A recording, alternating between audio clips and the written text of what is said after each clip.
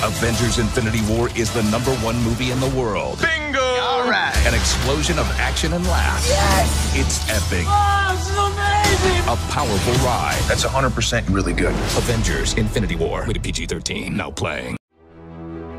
Let's talk about this plan of yours. We got one advantage. He's coming to us. We have what Thanos wants, so that's what we use.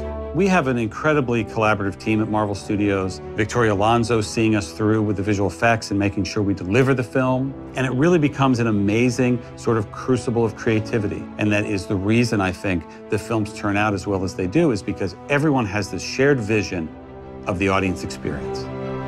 Boom! So in terms of visual effects, when you're working with IMAX, you have to consider the bigger frame. And you do it, you know, on a scale of understanding creatively and partially technically in terms of what you have to deal with. Creatively, you've got much more room to animate in and then kind of consider what your characters are doing in the frame.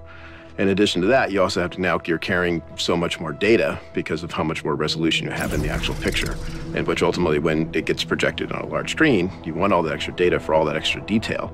And that's one of the amazing things about IMAX, is you actually see that. Oh my goodness. I mean, there are so many digital characters in this. We have 9 all CG talking characters. So you've got Vision, and you've got other ones that we enhance. So Nebula, Vision, we will enhance, but then you've got Rocket, Groot, Thanos, who's in over 600 shots in this film. So we have not only had to do enhancements to the live action characters, but they're digital performers left and right. And Doctor Strange is beautiful. Like, I like his effects quite a bit. Iron Man's always fun, and in this one he has a bleeding edge suit, so it can kind of transform into anything he wants it to. So for Infinity War, we knew going in that if Thanos didn't work, the film didn't work. When I'm done, half of humanity will still exist. Thanos was definitely the biggest challenge. So it was something that we did test very early for Thanos. The great thing about visual effect work is the technology continues to evolve. So every couple of years, you have more tools in that toolbox than you had a couple of years ago. And one of the things that we're most excited about is the character of Thanos. We knew he was going to have to carry the film, and as such, it was just a great deal of pressure to get him right. Working with Josh Brolin and having that come through, he just couldn't have been more perfect, because the technology allows for very, very subtle nuances of a performance to come through.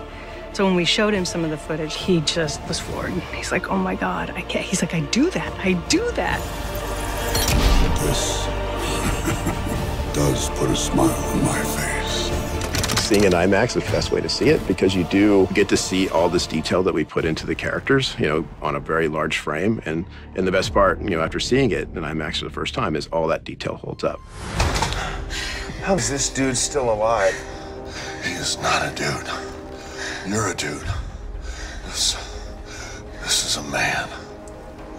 A handsome, muscular man. I'm muscular.